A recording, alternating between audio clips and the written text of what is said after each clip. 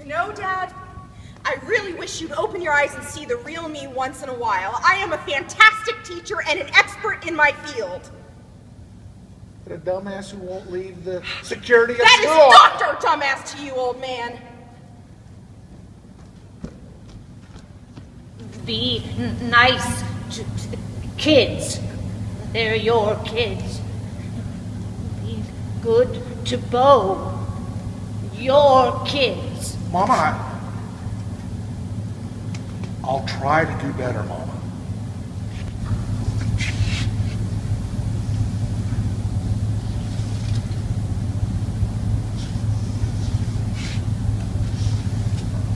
One day I got in a fight, and it was really cathartic to finish that argument and write it down. I started writing down all the things I should have said that, you always get back home and you're like, oh, should have said this, should have said that.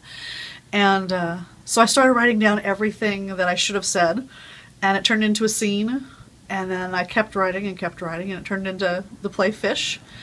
And I sent it to a friend of mine who was in New York at the time as a drama critic, working as a drama critic. And I said, should I keep going? Should I pursue this? And he encouraged me to keep going, said yes, and he's been working with me on plays now for about 2.5 years. It's a story about a mom and dad, the patriarch and the matriarch, and they're having their 50th wedding anniversary.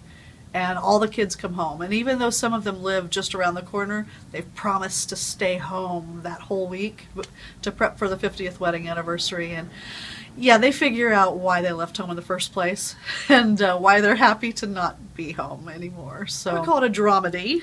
I don't know if that's really a word or not, but it's dramatic, but there's also some funny bits.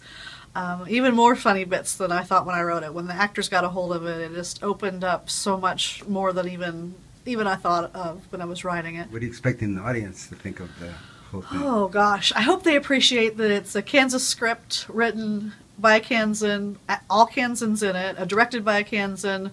It's set in Mulvane, and I hope they appreciate that, because we don't get that much in Kansas except for The Wizard of Oz. So I hope that they really enjoy that, and I hope they enjoy the show. I hope that it's both entertaining, and I hope it makes them think about relationships within their own family too.